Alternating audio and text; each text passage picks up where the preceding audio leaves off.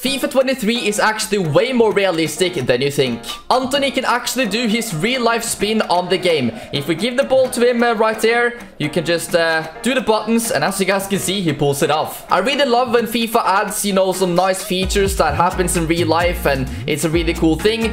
So yeah, all you gotta do to do this is press the top triggers on the controller, and there you go, the Anthony spin. And if you go over to game settings, I'll show you something really special. Because of the World Cup this year, they've added some classic balls onto the game as well. As you guys can see, this is this year's ball. We can go a little bit further to the side here. We have the 2014 ball, which obviously was in Brazil. If we keep going, we have the iconic Jabulani ball from 2010, which moved like no other ball has ever done before. And then we got many others as well. For example, the Team Geist from 2006. And it is just so cool to see this, you know, design this football back in the game. Imagine a Haaland long shot with this ball. I don't think that would be fair. I mean, if you are a big football fan, I think this could be a nice one for you guys to, you know, just go back and test out some of these classics. I own a Jabulani in real life as well, which, you know, is very special to do even in 2022. So, yeah, I cannot wait for a World Cup, and it makes it cool that you can have this feature on FIFA 23. This year, they added the Women's Super Leagues in FIFA 23, which is a very nice addition. One of these players being ALISHA LEHMANN from Aston Villa. Let's see if we can score a banger. That's a pretty weak shot. As you can see, they've got the player faces and everything pretty much spot on. They even have, you know,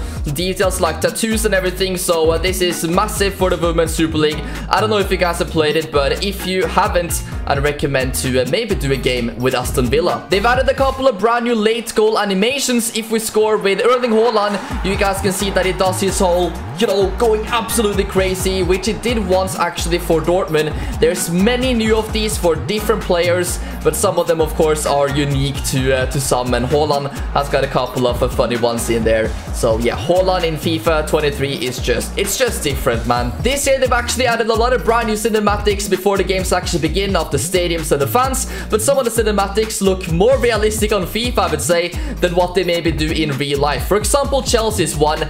I mean, look at that. Does that not look like something from, you know, real life? It's obviously not gonna look this realistic for every single stadium, but the Chelsea's one, guys, it's unbelievable. I mean, look at this this cutscene right here is unbelievable. It looks super realistic, guys, but no, it's actually a game. And yeah, some of the stadiums, they have this, you know, extra detail to it, which is just unbelievable. There is brand new snow physics in FIFA 23. Let me show you guys what I'm talking about. So let's put the snow on, and we are going to be here in Dortmund. And as you guys can see, this is yet again one of those examples of incredible pre-match cutscenes. But anyway, as you guys can see, the detail on the snow is clearer, especially on next gen. And you can just take a look around the pitch, and sometimes if you're running in the snow and you turn and stuff, you can see so much snow that's, you know, going off your boot and all of that. And if you look closely, you can actually see the snow falling on the pitch. I'm not too sure if you guys can see this on the video, but at least if you play next to your screen, it's going to be pretty easy to see. And as you guys can see, the snow is just, you know, hitting all different kind of places. This next one is a really cool new feature added into FIFA 23. If you do the C celebration with Ronaldo, and listen carefully right now, listen to the crowd. That is pretty nice. So the whole stadium is going to be shouting the celebration, as of course they do in real life. And this actually works on both old gen and new gen, so that is a fair play to EA. But yeah, Ronaldo celebration has indeed been updated. There's a lot of brand new haircuts you can have in FIFA 23. This is one of them, and just look at the way that the hair moves around, and it's gonna look even cooler when you're on the football pitch. Now this is called the strand based hair, which is exclusive to, of course, the next gen, because this is how hairs, you know, would kind of look like on old gen.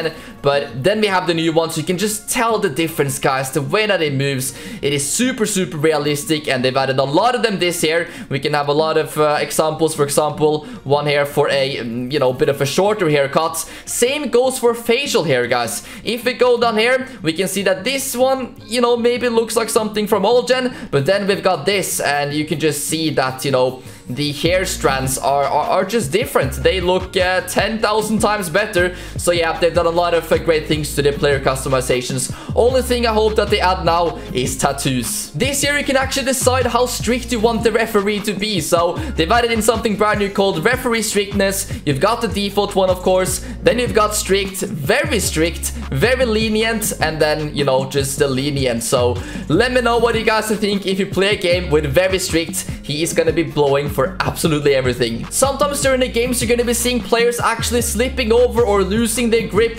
As you guys can see, it can happen a lot sometimes. For example, if you've done a skill move, it's sort of like an ankle breaker, and there's a lot of different animations for this. But let's just take a look at the Tolisso right there. Neymar, you know, tricks him, and then he does not know what to do.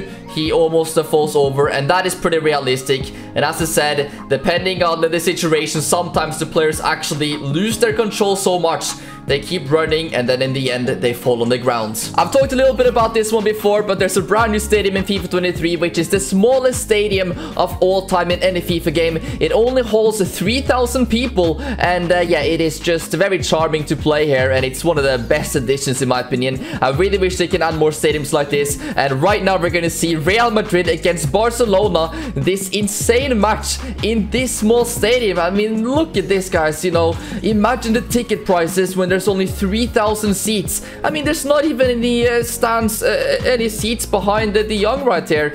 This is absolutely unbelievable, and you should definitely test out the game in this stadium, guys, because yeah, it is just something about it. Look at it. We're in the middle of some forest somewhere, and here we go, full Real Madrid against Barcelona, La Liga match and everything.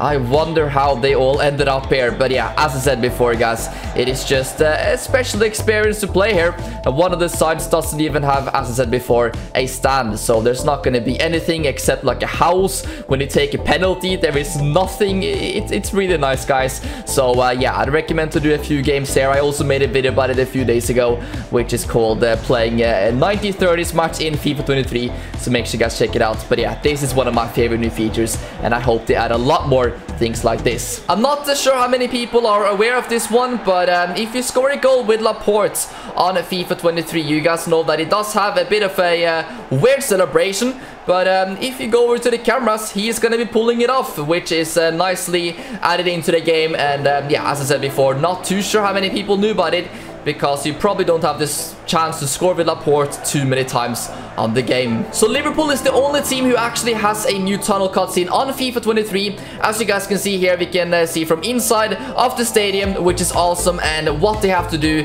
is they need to add this for every single licensed stadium. Get it for Dortmund, get it for Manchester United. Every single stadium should be having their own tunnel cutscenes. As simple as that, no excuses. EA needs to get that done, because right now I believe we only have Liverpool.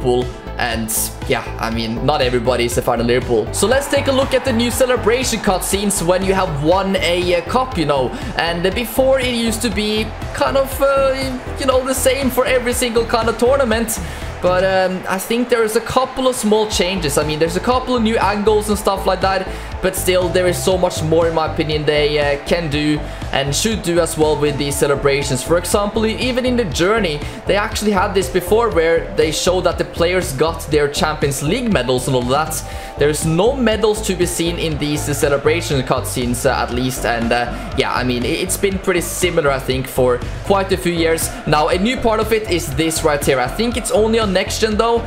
This sort of cinematic of, you know, going through whole, you know, the players here, the referees, and the whole podium, as opposed in the middle of the pitch. But yeah, I mean, it's not too much to look at, because it's still so same. They have to change it, at least adds some medals. So let me know in the comment section down below your favorite thing from this video. And of course, drop a like if you want to see another one of these with even more new things you can do and realistic things in FIFA 23. Subscribe to the channel if you're brand new around there. We are now over 600,000, so thank you so much for that. Really means a lot, guys. And yeah, just keep the support up, and I'll promise you to make a lot of videos. So yeah, thank you so much for watching. Drop a like, and I'll catch you in the next one. Peace out.